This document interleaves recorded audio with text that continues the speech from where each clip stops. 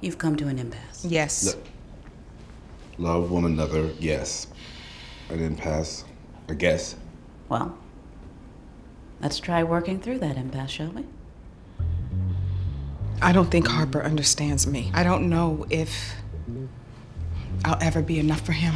God, what are you It's just a talking feeling. about? It's a feeling. I can't shake it. He's always reaching for something more, something else. Harper, do you feel as if there's any truth to what Robyn is telling you? Oh, of course you are enough for me. I lean on her for guidance. I wouldn't be where I am today if it was not for her. My success is her success. And what about my success?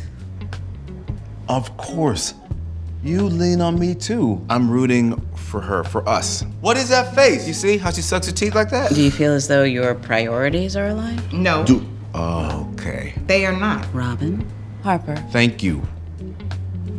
I feel like, we love each other. We both want what's best for our daughter. And, I think we're good people, so I guess so. Harper is, a great daddy. And when he's loving towards me, I feel it. But that all takes a back seat to his work. And I don't want to be put in the back seat anymore. I don't want to be, not anymore. Not anymore. Harper, what are you feeling? Honestly, I feel attacked. I feel blindsided, confused. I don't know where this is coming from. See? I've never... See what I mean?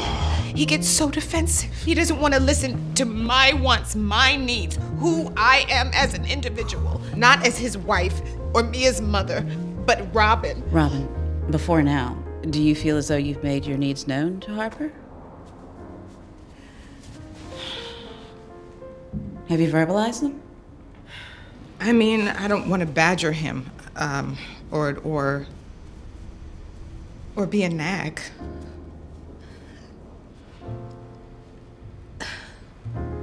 I guess I do just kind of keep my thoughts to myself.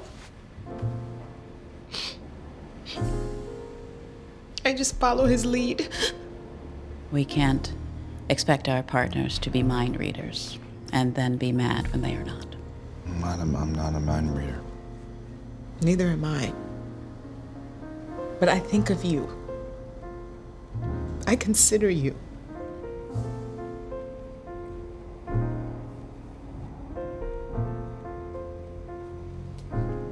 I guess Robyn doesn't always get the best version of me. I tend to focus on what's next instead of what is, but I'm trying to be better. And I'm trying to wait for that to happen.